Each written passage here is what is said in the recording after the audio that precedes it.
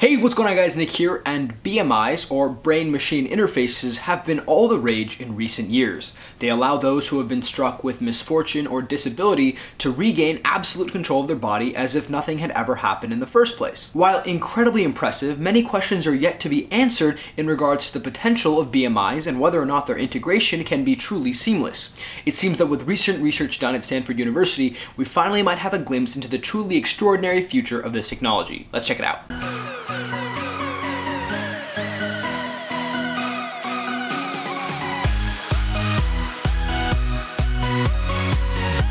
Stanford engineer Krishna Shenoy has recently spearheaded a team that has developed new computational methods to make BMI significantly more accurate.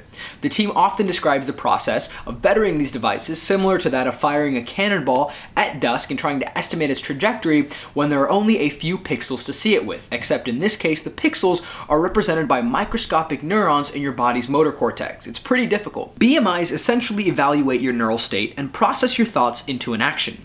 Many BMIs today, however, estimate that neural state and perform certain actions without fully understanding the dynamics of the neural network itself.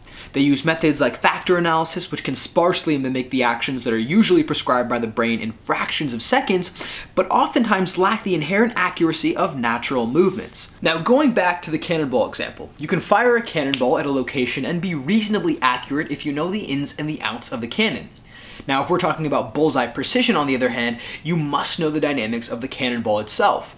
Likewise, when we're talking about a BCI-controlled arm prosthesis, that minuscule distinction can make the difference between a vigorous, unfamiliar handshake or the gentle, undisputably human one that you and I are so familiar with. In the Stanford study, researchers examined results from using electrode arrays implanted in the brain of monkeys when they were choosing objects on a screen. They estimated the number of successful counts in two trials. The first where the monkey simply moves its arm to a spot, and the second where the BMI model moves a cursor to the spot. The results showed that the monkey hit 10 targets in 9.9 seconds with its hands and hit the same 10 in 11.4 seconds using the thought-controlled BMI simulation.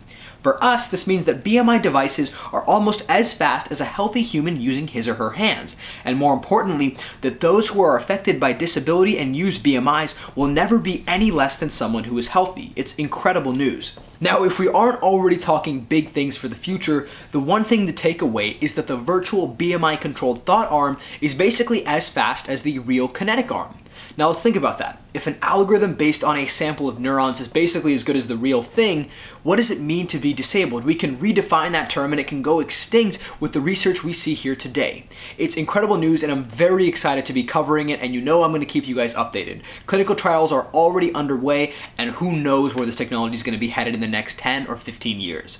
And as always, thanks for watching and I'll see you guys next time.